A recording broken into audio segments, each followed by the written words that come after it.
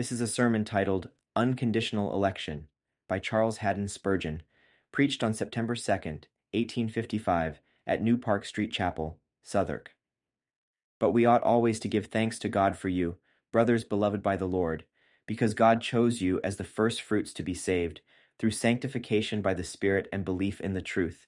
To this he called you through our gospel, so that you may obtain the glory of our Lord Jesus Christ. 2 Thessalonians chapter 2, verse 13 through 14. If there were no other text in the sacred word except this one, I think we should all be bound to receive and acknowledge the truthfulness of the great and glorious doctrine of God's ancient choice of his family. But there seems to be an inveterate prejudice in the human mind against this doctrine, and although most other doctrines will be received by professing Christians, some with caution, others with pleasure, yet this one seems to be most frequently disregarded and discarded. In many of our pulpits it would be reckoned a high sin and treason to preach a sermon upon election, because they could not make it what they call a practical discourse. I believe they have erred from the truth therein. Whatever God has revealed, he has revealed for a purpose.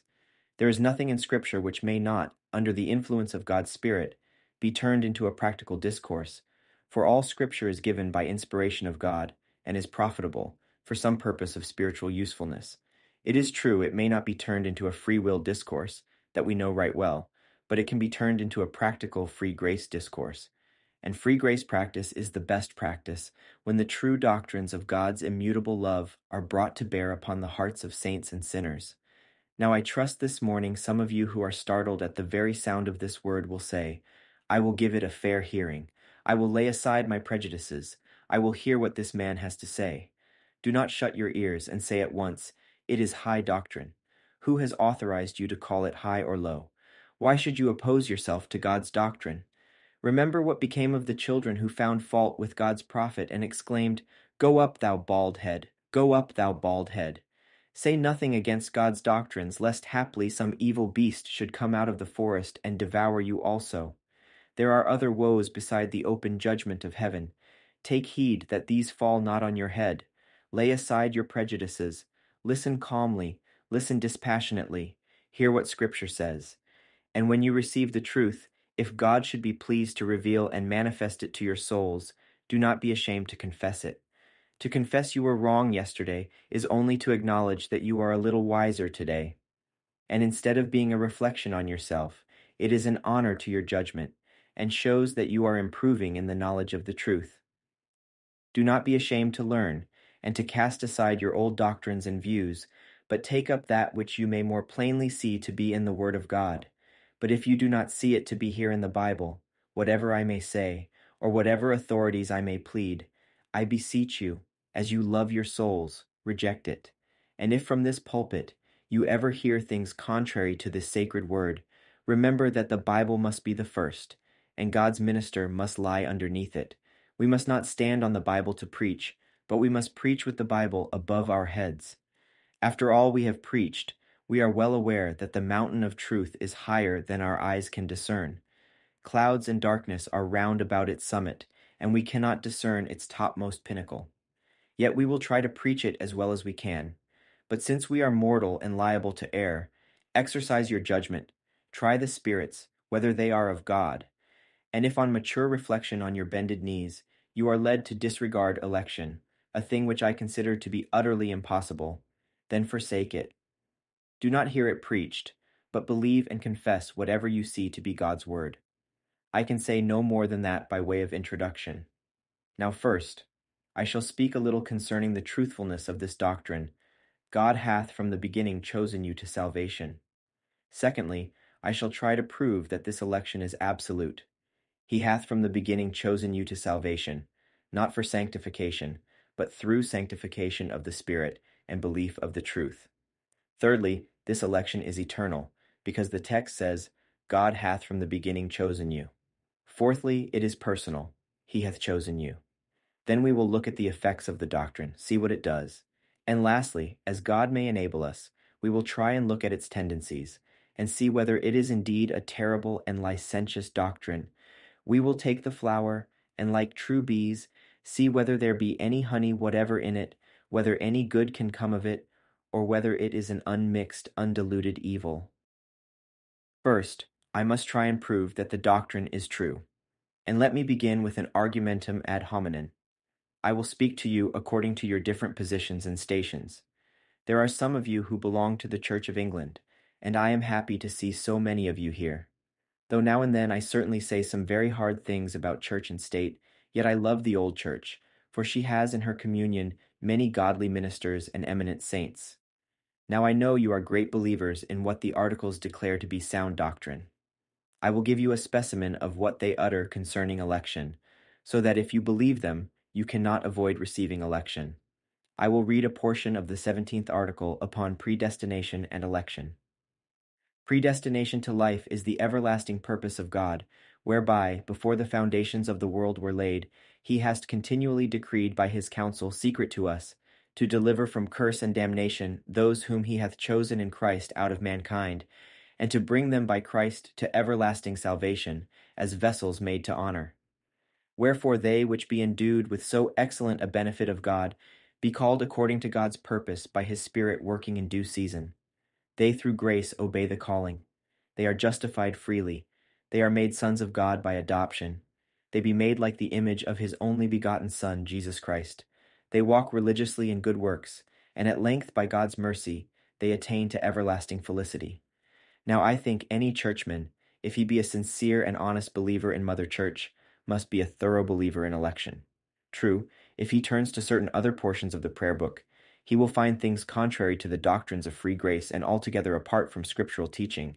But if he looks at the articles, he must see that God has chosen his people unto eternal life. I am not so desperately enamored, however, of that book as you may be, and I have only used this article to show you that if you belong to the establishment of England, you should at least offer no objection to this doctrine of predestination.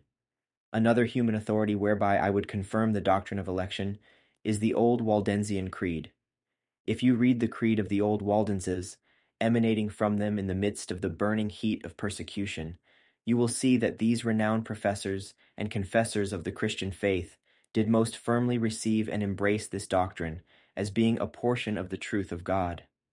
I have copied from an old book one of the articles of their faith, that God saves from corruption and damnation those whom he has chosen from the foundations of the world, not for any disposition, faith, or holiness that he foresaw in them, but of his mere mercy in Christ Jesus his Son, passing by all the rest according to the irreprehensible reason of his own free will and justice.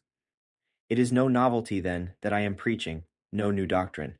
I love to proclaim these strong old doctrines, which are called by nickname Calvinism, but which are surely and verily the revealed truth of God as it is in Christ Jesus.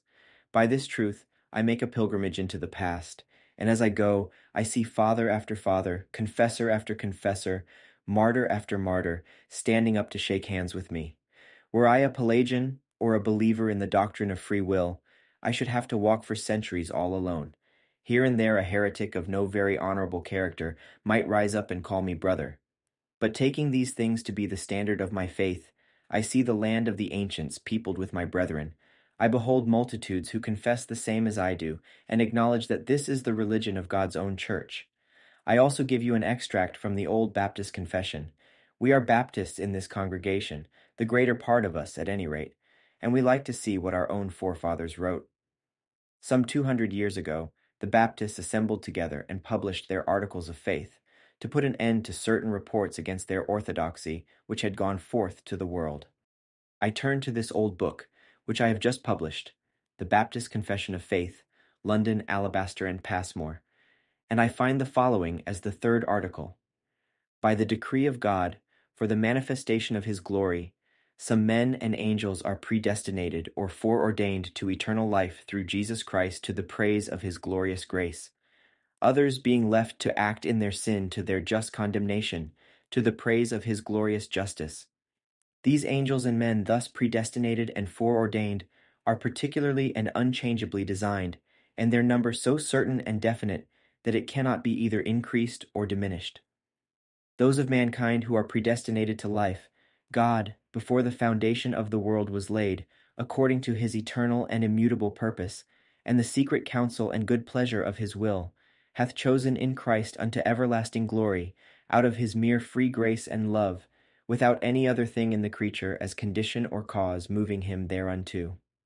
As for these human authorities, I care not one rush for all three of them. I care not what they say, pro or con, as to this doctrine. I have only used them as a kind of confirmation to your faith, to show you that while I may be railed upon as a heretic and as a hyper-Calvinist, after all I am backed up by antiquity.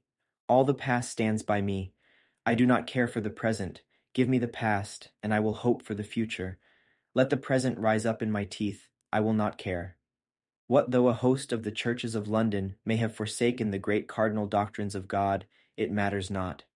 If a handful of us stand alone in an unflinching maintenance of the sovereignty of our God, if we are beset by enemies, aye, and even by our own brethren, who ought to be our friends and helpers, it matters not, if we can but count upon the past. The noble army of martyrs, the glorious host of confessors are our friends. The witnesses of truth stand by us. With these for us, we will not say that we stand alone, but we may exclaim, Lo, God hath reserved unto himself 7,000 that have not bowed the knee unto Baal. But the best of all is, God is with us.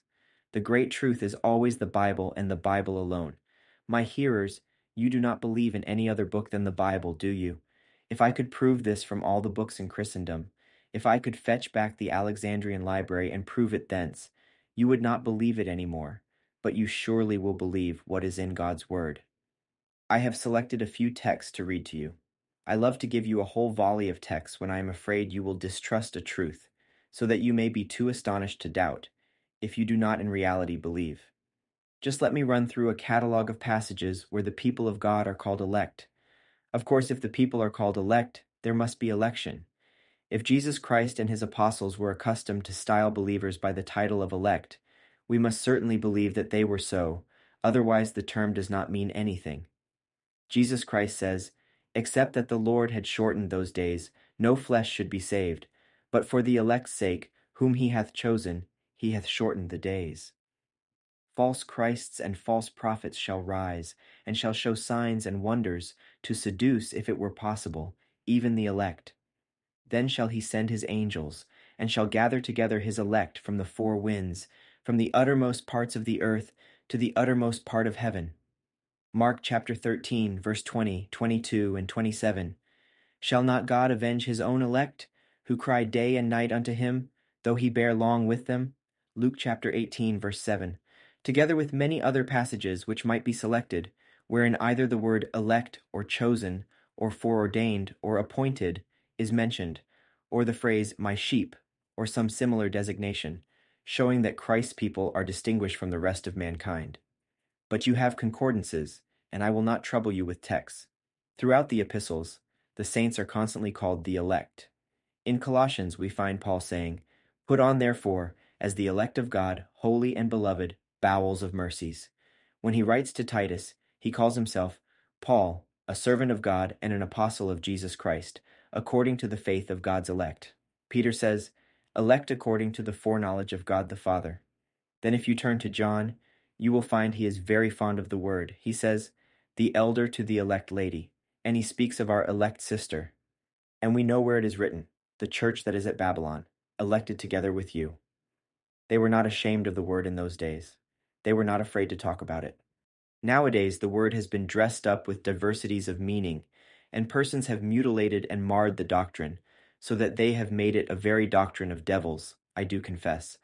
And many who call themselves believers have gone to rank antinomianism. But notwithstanding this, why should I be ashamed of it, if men do wrest it? We love God's truth on the rack, as well as when it is walking upright. If there were a martyr whom we loved before he went on the rack, we should love him more still when he was stretched there. When God's truth is stretched on the rack, we do not call it falsehood. We love not to see it racked, but we love it even when racked, because we can discern what its proper proportions ought to have been if it had not been racked and tortured by the cruelty and inventions of men. If you will read many of the epistles of the ancient fathers, you will find them always writing to the people of God as the elect. Indeed, the common conversational term used among many of the churches by the primitive Christians to one another was that of the elect. They would often use the term to one another, showing that it was generally believed that all God's people were manifestly elect. But now for the verses that will positively prove the doctrine. Open your Bibles and turn to John chapter 15, verse 16, and there you will see that Jesus Christ has chosen his people, for he says, "Ye have not chosen me, but I have chosen you and ordained you, that ye should go and bring forth fruit, and that your fruit should remain, that whatsoever ye shall ask of the Father in my name, he may give it you." Then in the 19th verse, "If ye were of the world would love his own. But because ye are not of the world, but I have chosen you out of the world, therefore the world hateth you." Then in the 17th chapter, and the 8th and 9th verses, "For I have given unto them the words which thou gavest me, and they have received them, and have known surely that I came out from thee, and they have believed that thou didst send me. I pray for them. I pray not for the world, but for them which thou hast given me, for they are thine." Turn to Acts chapter 13, verse 48. "And when the Gentiles heard this, they were glad, and glorified the word of the Lord, and as many as were ordained to eternal life believed." They may try to split that passage into hairs if they like, but it says, "ordained to eternal life," in the original as plainly as it possibly can, and we do not care about all the different commentaries thereupon. You scarcely need to be reminded of Romans 8, because I trust you are all well acquainted with that chapter, and understand it by this time. In the 29th and following verses, it says, "For whom he did foreknow, he also did predestinate to be conformed to the image of his Son, that he might be the firstborn among many brethren. Moreover, whom he did predestinate, them he also called. And whom he called, them he also justified. And whom he justified, them he also glorified. What shall we then say to these things? If God be for us, who can be against us? He that spared not his own Son, but delivered him up for us all, how shall he not with him also freely give us all things? Who shall lay anything to the charge of God's elect?" It would also be unnecessary to repeat the whole of the 9th chapter of Romans. As long as that remains in the Bible, no man shall be able to prove Arminianism. So long as that is written there, not the most violent contortions of the passage will ever be able to exterminate the doctrine of election from the Scriptures. Let us read such verses as these. "For the children being not yet born, neither having done any good or evil, that the purpose of God according to election might stand, not of works, but of him that calleth. It was said unto her, The elder shall serve the younger." Then read the 22nd verse. "What if God, willing to show his wrath, and to make his power known, endured with much long-suffering the vessels of wrath fitted to destruction, and that he might make known the riches of his glory on the vessels of mercy, which he had afore prepared unto glory?" Then go on to Romans chapter 11, verse 7. "What then? Israel hath not obtained that which he seeketh for, but the election hath obtained it, and the rest were blinded." In the 5th verse of the same chapter we read, "Even so, then at this present time also, there is a remnant according to the election of grace." You no doubt all recollect the passage in 1 Corinthians chapter 1, verse 26 through 29. "For ye see your calling, brethren, how that not many wise men after the flesh, not many mighty, not many noble are called. But God hath chosen the foolish things of the world to confound the wise. And God hath chosen the weak things of the world to confound the things which are mighty. And base things of the world, and things which are despised, hath God chosen, yea, and things which are not, to bring to naught things which are, that no flesh should glory in his presence." Again, remember the passage in 1 Thessalonians chapter 5, verse 9, "God hath not appointed us to wrath, but to obtain salvation by our Lord Jesus Christ." And then you have my text, which methinks would be quite enough. But if you need any more, you can find them at your leisure, if we have not quite removed your suspicions as to the doctrine not being true. Methinks, my friends, that this overwhelming mass of Scripture testimony must stagger those who dare to laugh at this doctrine. What shall we say of those who have so often despised it and denied its divinity, who have railed at its justice and dared to defy God, and call him an almighty tyrant, when they have heard of his having elected so many to eternal life? Can you, O rejecter, cast it out of the Bible? Can you take the penknife of Jehudi and cut it out of the word of God? Would you be like the women at the feet of Solomon, and have the child rent in halves, that you might have your half? Is it not here in Scripture? And is it not your duty to bow before it, and meekly acknowledge what you understand not, to receive it as the truth, even though you could not understand its meaning? I will not attempt to prove the justice of God in having thus elected some and left others. It is not for me to vindicate my master. He will speak for himself, and he does so. Nay, but, O man, who art thou that repliest against God? Shall the thing formed say to him that formed it, Why hast thou made me thus? Hath not the potter power over the clay of the same lump to make one vessel unto honor, and another unto dishonor? Who is he that shall say unto his father, What hast thou begotten? Or unto his mother, What hast thou brought forth? I am the Lord. I form the light and create darkness. I, the Lord, do all these things. Who are you that replies against God? Tremble and kiss his rod, bow down and submit to his scepter. Impugn not his justice, and arraign not his acts before your bar, O man. But there are some who say, It is hard for God to choose some and leave others. Now I will ask you one question. Is there any of you here this morning who wishes to be holy, who wishes to be regenerate, to leave off sin and walk in holiness? Yes, there is, says someone. I do. Then God has elected you.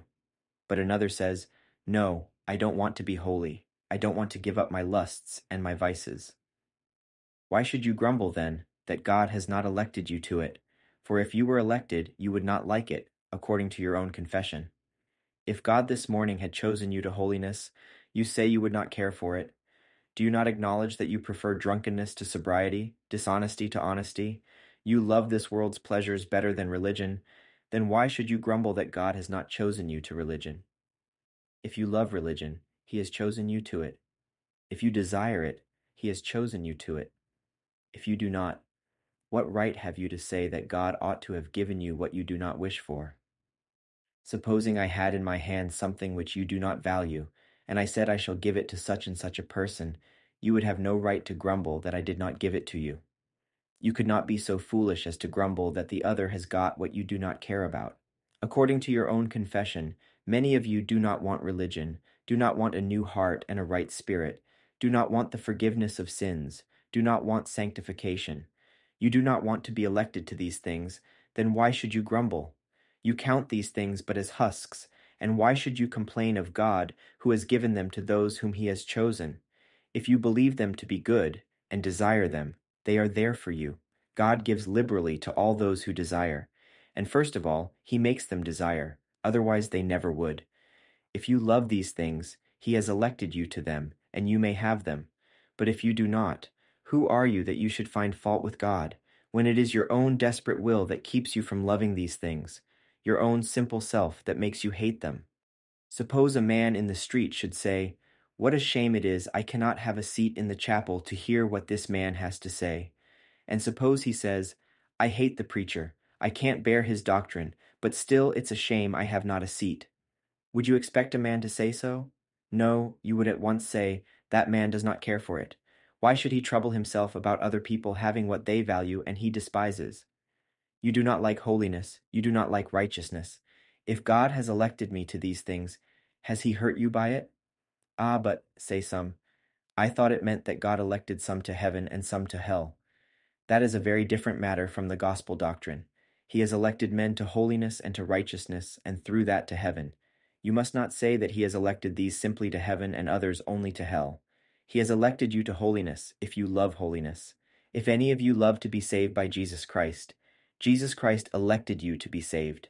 If any of you desire to have salvation, you are elected to have it, if you desire it sincerely and earnestly. But if you don't desire it, why on earth would you be so preposterously foolish as to grumble because God gives that which you do not like to other people? Thus, I have tried to say something with regard to the truth of the doctrine of election. And now briefly, let me say that election is absolute. That is, it does not depend upon what we are. The text says, God hath from the beginning chosen us unto salvation. But our opponents say that God chooses people because they are good, that he chooses them on account of sundry works which they have done. Now we ask in reply to this, what works are those on account of which God elects his people? Are they what we commonly call works of law, works of obedience which the creature can render? If so, we reply to you, if men cannot be justified by the works of the law, it seems to us pretty clear that they cannot be elected by the works of the law. If they cannot be justified by their good deeds, they cannot be saved by them. Then the decree of election could not have been formed upon good works. But, say others, God elected them on the foresight of their faith. Now God gives faith, therefore he could not have elected them on account of faith which he foresaw. There shall be 20 beggars in the street, and I determined to give one of them a shilling. But will anyone say that I determined to give that one a shilling, that I elected him to have the shilling, because I foresaw that he would have it? That would be talking nonsense. In like manner, to say that God elected men because he foresaw they would have faith, which is salvation in the germ, would be too absurd for us to listen to for a moment. Faith is the gift of God. Every virtue comes from him. Therefore it cannot have caused him to elect men, because it is his gift. Election, we are sure, is absolute and altogether apart from the virtues which the saints have afterwards.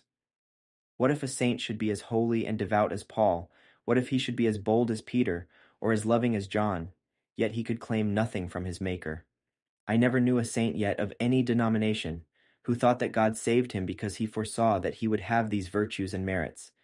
Now, my brethren, the best jewels that the saint ever wears, if they be jewels of our own fashioning, are not of the first water. There is something of earth mixed with them. The highest grace we ever possess has something of earthliness about it. We feel this when we are most refined, when we are most sanctified, and our language must always be, I, the chief of sinners, am, Jesus died for me. Our only hope, our only plea, still hangs on grace as exhibited in the person of Jesus Christ, and I am sure we must utterly reject and disregard all thought that our graces, which are gifts of our Lord, which are his right hand planting, could have ever caused his love. And we ever must sing, what was there in us that could merit esteem or give the Creator delight? 'Twas even so, Father, we ever must sing, because it seemed good in thy sight. He will have mercy on whom he will have mercy. He saves because he will save. And if you ask me why he saves me, I can only say because he would do it. Was there anything in me that should recommend me to God? No. I lay aside everything. I had nothing to recommend me. When God saved me, I was the most abject, lost, and ruined of the race. I lay before him as an infant in my blood. Verily, I had no power to help myself. Oh, how wretched did I feel and know myself to be! If you had something to recommend you to God, I never had. I will be content to be saved by grace, unalloyed, pure grace. I can boast of no merits. If you can do so, I cannot. I must sing. Free grace alone from the first to the last has won my affection and held my soul fast. Then thirdly, this election is eternal. God hath from the beginning chosen you unto eternal life. Can any man tell me when the beginning was? Years ago we thought the beginning of this world was when Adam came upon it, but we have discovered that thousands of years before that, God was preparing chaotic matter to make it a fit abode for man, putting races of creatures upon it, who might die and leave behind the marks of his handiwork and marvelous skill, before he tried his hand on man. But that was not the beginning, for Revelation points us to a period long ere this world was fashioned, to the days when the morning stars were begotten, when like drops of dew from the fingers of the morning, stars and constellations fell trickling from the hand of God, when, by his own lips, he launched forth ponderous orbs, when with his own hand he sent comets, like thunderbolts, wandering through the sky to find one day their proper sphere.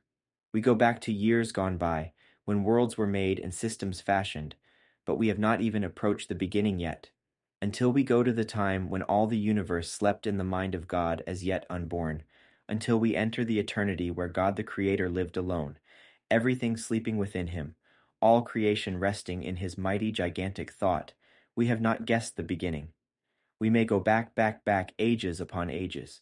We may go back, if we might use such strange words, whole eternities, and yet never arrive at the beginning. Our wing might be tired, our imagination would die away. Could it outstrip the lightnings flashing in majesty, power, and rapidity, it would soon weary itself ere it could get to the beginning. But God from the beginning chose his people. When the unnavigated ether was yet unfanned by the wing of a single angel, when space was shoreless, or else unborn, when universal silence reigned, and not a voice or whisper shocked the solemnity of silence, when there was no being and no motion, no time, and naught but God himself, alone in his eternity. When without the song of an angel, without the attendance of even the cherubim, long ere the living creatures were born, or the wheels of the chariot of Jehovah were fashioned, even then, in the beginning was the Word. And in the beginning God's people were one with the Word, and in the beginning he chose them unto eternal life. Our election then is eternal. I will not stop to prove it, I only just run over these thoughts for the benefit of young beginners, that they may understand what we mean by eternal absolute election. And next, the election is personal. Here again, our opponents have tried to overthrow election by telling us that it is an election of nations and not of people. But here the apostle says, God hath from the beginning chosen you. It is the most miserable shift on earth to make out that God has not chosen persons but nations, because the very same objection that lies against the choice of persons lies against the choice of a nation. If it were not just to choose a person, it would be far more unjust to choose a nation, since nations are but the union of multitudes of persons, and to choose a nation seems to be a more gigantic crime, if election be a crime, than to choose one person. Surely to choose 10,000 would be reckoned to be worse than choosing one. To distinguish a whole nation from the rest of mankind does seem to be a greater extravaganza in the acts of divine sovereignty than the election of one poor mortal and leaving out another. But what are nations but men? What are whole peoples but combinations of different units? A nation is made up of that individual, and that, and that. And if you tell me that God chose the Jews, I say then, he chose that Jew, and that Jew, and that Jew. And if you say he chooses Britain, then I say he chooses that British man, and that British man, and that British man, so that it is the same thing after all. But what are nations but men? What are whole peoples but combinations of different units? A nation is made up of that individual, and that, and that. And if you tell me that God chose the Jews, I say then, he chose that Jew, and that Jew, and that Jew. And if you say he chooses Britain, then I say he chooses that British man, and that British man, and that British man, so that it is the same thing after all. Sons, we are through God's election, who in Jesus Christ believe. By eternal destination, sovereign grace we here receive. We know it is personal election. The other thought is, for my time flies too swiftly to enable me to dwell at length upon these points, that election produces good results. He hath from the beginning chosen you unto sanctification of the Spirit and belief of the truth. How many men mistake the doctrine of election altogether, and how my soul burns and boils at the recollection of the terrible evils that have accrued from the spoiling and the wresting of that glorious portion of God's glorious truth. How many are there who have said to themselves, I am elect, and have sat down in sloth, and worse than that. They have said, I am the elect of God, and with both hands they have done wickedness. They have swiftly run to every unclean thing, because they have said, I am the chosen child of God, irrespective of my works. Therefore I may live as I list, and do what I like. O beloved, let me solemnly warn every one of you not to carry the truth too far, or rather not to turn the truth into error, for we cannot carry it too far. We may overstep the truth. We can make that which was meant to be sweet for our comfort a terrible mixture for our destruction. I tell you, there have been thousands of men who have been ruined by misunderstanding election, who have said, God has elected me to heaven and to eternal life, but they have forgotten that it is written, God has elected them, through sanctification of the Spirit and belief of the truth. This is God's election to sanctification and to faith. God chooses his people to be holy and to be believers. How many of you here then are believers? How many of my congregation can put their hands upon their hearts and say, I trust in God that I am sanctified? Is there one of you who says, I am elect? I remind that you swore last week. One of you says, I trust I am elect. But I jog your memory about some vicious act that you committed during the last 6 days. Another of you says, I am elect. But I would look you in the face and say, elect, you are a most cursed hypocrite, and that is all you are. Others would say, I am elect. But I would remind them that they neglect the mercy seat and do not pray. O beloved, never think you are elect unless you are holy. You may come to Christ as a sinner, but you may not come to Christ as an elect person until you can see your holiness. Do not misconstrue what I say. Do not say, I am elect, and yet think you can be living in sin. That is impossible. The elect of God are holy. They are not pure, they are not perfect, they are not spotless, but taking their life as a whole, they are holy persons. They are marked and distinct from others, and no man has a right to conclude himself elect except in his holiness. Do not misconstrue what I say. Do not say, I am elect, and yet think you can be living in sin. That is impossible. The elect of God are holy. They are not pure. They are not perfect. They are not spotless. But taking their life as a whole, they are holy persons. They are marked and distinct from others, and no man has a right to conclude himself elect except in his holiness. Do not misconstrue what I say. Do not say, I am elect, and yet think you can be living in sin. That is impossible. The elect of God are holy. They are not pure. They are not perfect. They are not spotless. But taking their life as a whole, they are holy persons. They are marked and distinct from others, and no man has a right to conclude himself elect except in his holiness. Poor dear creature. You do not know much about the gospel, or you would never talk so, for he that believes is elect. Those who are elect unto sanctification and unto faith. And if you have faith, you are one of God's elect. You may know it and ought to know it, for it is an absolute certainty. If you, as a sinner, look to Jesus Christ this morning and say, Nothing in my hands I bring, simply to thy cross I cling, you are elect. I'm not afraid of election frightening poor saints or sinners. There are many divines who tell the inquirer, Election has nothing to do with you. That is very bad, because the poor soul is not to be silenced like that. If you could silence him so, it might be well. But he will think of it. He can't help it. Say to him then, if you believe on the Lord Jesus Christ, you are elect. If you will cast yourself on Jesus, you are elect. I am not afraid of election frightening poor saints or sinners. There are many divines who tell the inquirer, election has nothing to do with you. That is very bad because the poor soul is not to be silenced like that. If you could silence him so, it might be well. But he will think of it. He can't help it. Say to him then, if you believe on the Lord Jesus Christ, you are elect. If you will cast yourself on Jesus, you are elect. I am not afraid of election frightening poor saints or sinners. There are many divines who tell the inquirer, election has nothing to do with you. That is very bad, because the poor soul is not to be silenced like that. If you could silence him so, it might be well, but he will think of it. He can't help it. Say to him then, if you believe on the Lord Jesus Christ, you are elect. If you will cast yourself on Jesus, you are elect.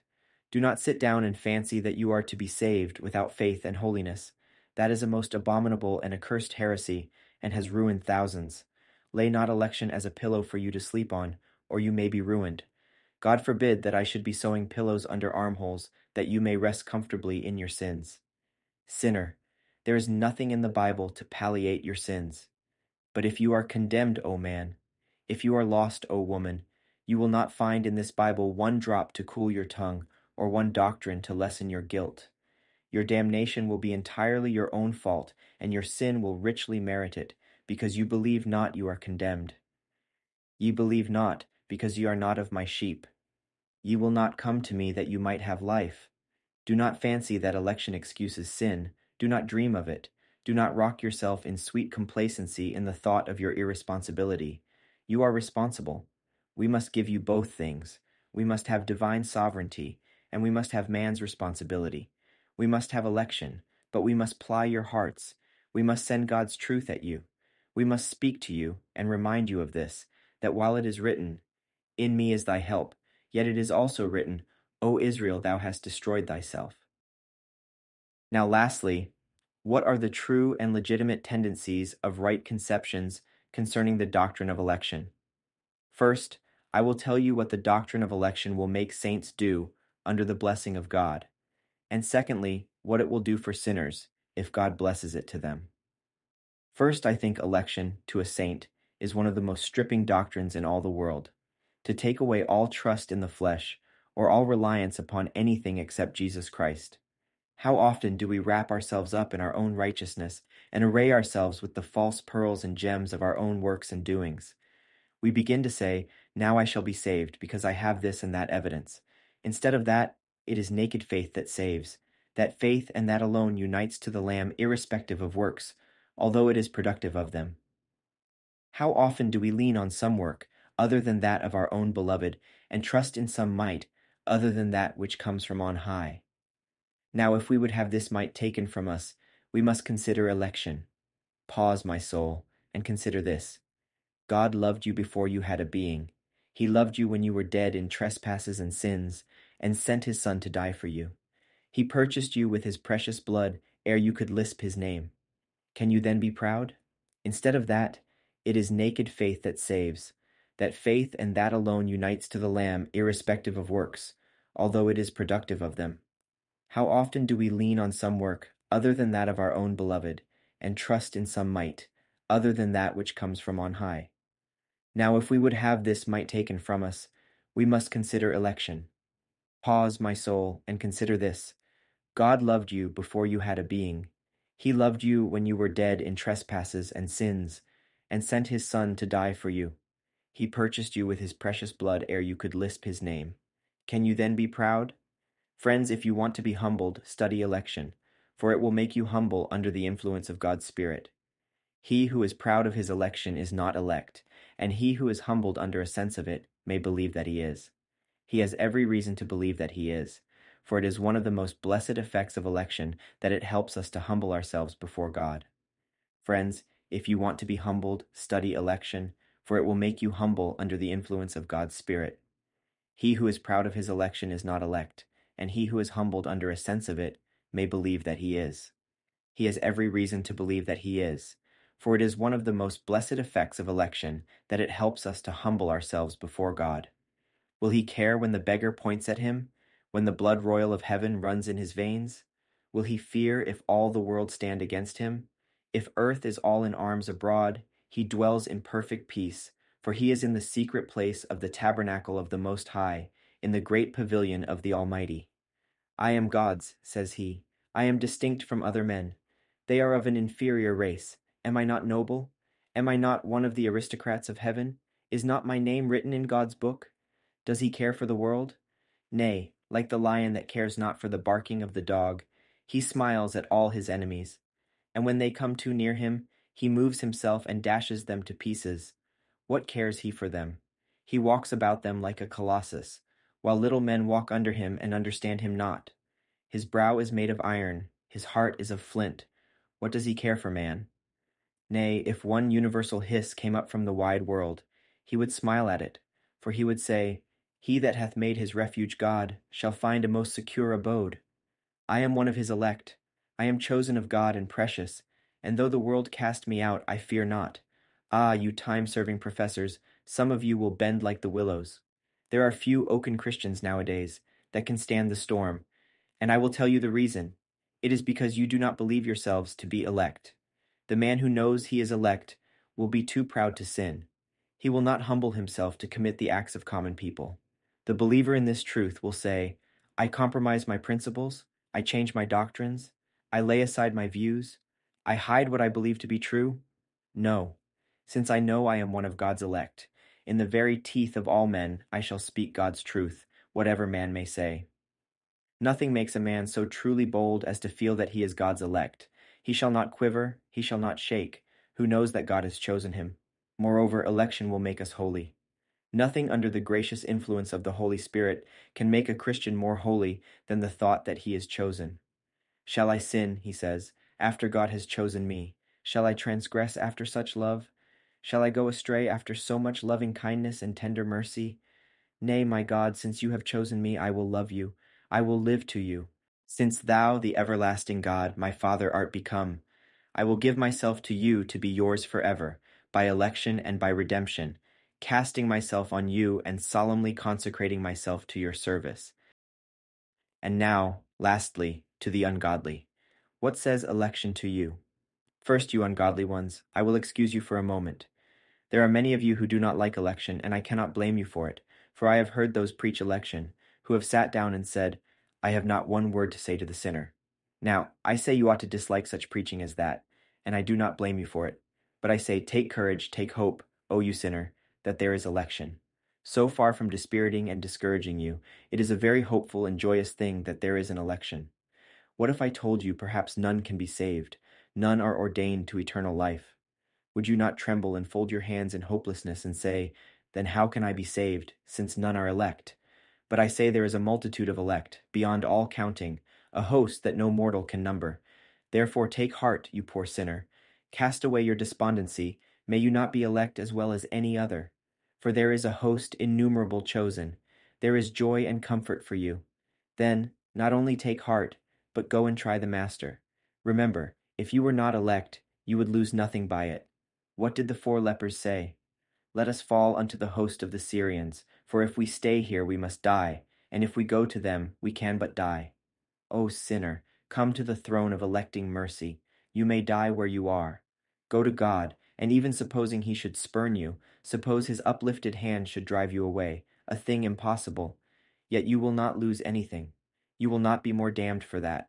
Besides, supposing you are damned, you would have the satisfaction at least of being able to lift up your eyes in hell and say, God, I asked mercy of you, and you would not grant it. I sought it, but you did refuse it. That you never shall say, O sinner. If you go to him and ask him, you shall receive, for he ne'er has spurned one yet. Is not that hope for you? What though there is an allotted number, yet it is true that all who seek belong to that number. Go you and seek, and if you should be the first one to go to hell, tell the devils that you did perish thus. Tell the demons that you are a castaway after having come as a guilty sinner to Jesus. I tell you, it would disgrace the Eternal, with reverence to his name, and he would not allow such a thing. He is jealous of his honor, and he could not allow a sinner to say that. But ah, poor soul, not only think thus, that you can lose anything by coming. There is yet one more thought. Do you love the thought of election this morning? Are you willing to admit its justice? Do you say, I feel that I am lost. I deserve it, and that if my brother is saved, I cannot murmur. If God destroys me, I deserve it. But if he saves the person sitting beside me, he has a right to do what he will with his own, and I have lost nothing by it. Can you say that honestly from your heart? If so, then the doctrine of election has had its right effect on your spirit, and you are not far from the kingdom of heaven. You are brought where you ought to be, where the Spirit wants you to be, and being so this morning, depart in peace. God has forgiven your sins.